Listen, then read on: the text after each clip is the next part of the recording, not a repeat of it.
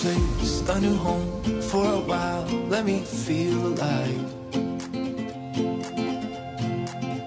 Nothing to hold me back.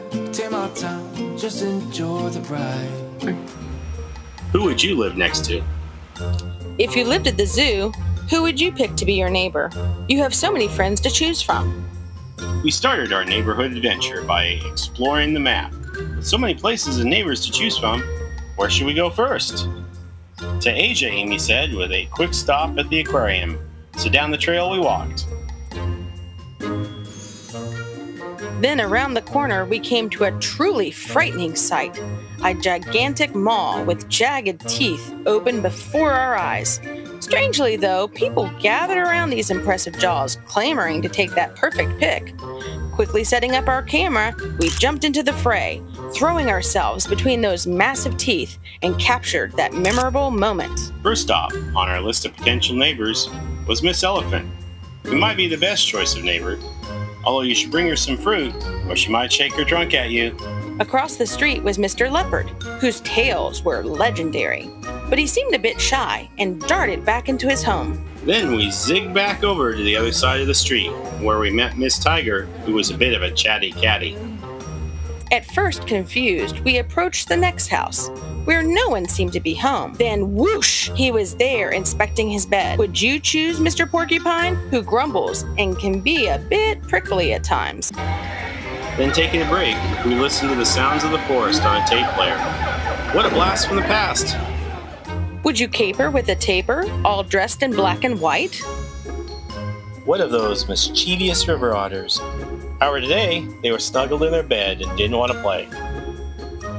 Leaving the Asian forest, we walked past the gently swaying bamboo, lanes filled with flowers, and wonderfully clear signage that dotted the neighborhood.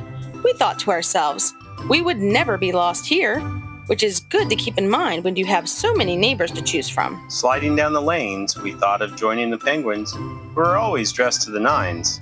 But alas, they seemed pretty content with their neighbors. Disappearing into the vast Pacific, we saw some kids playing with the jellies. I would watch out for them. Although they look pretty, their words can be very stinging. Mr. and Mrs. Shrimp didn't seem to care about those jellies while sitting on the rocks. In the mysterious tidal flats, you have the colorful anemones, who are always welcoming you inside their shallow waters.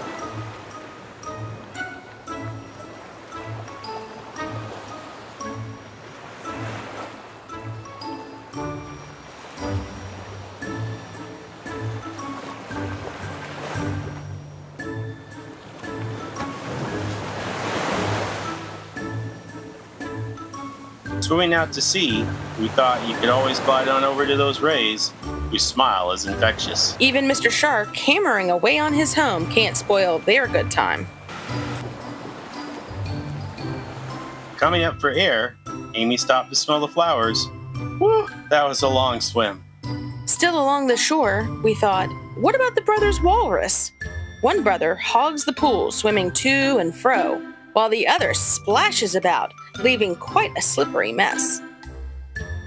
The seals next door are always looking for a meal and love a good deal, waving for a steal. Climbing off those slippery rocks of the shore, we made our way to the Arctic tundra, where the oxen call home. Would you choose to live next to them? It is said they can get a bit musky. Finding the tundra a bit frigid, we delved into those woods and thought maybe you would live next to the wolves, who are always on the alert as the local neighborhood watch. Not just a zoo and an aquarium, but this place is home to all of these plants and more. That was our day exploring the neighborhood at the Defiance Zoo and Aquarium. And we're actually almost done with our day. We've been here for a couple hours, and I think we're probably about ready to head out. With so many friends, fuzzy, scaly, or furry, who would you pick?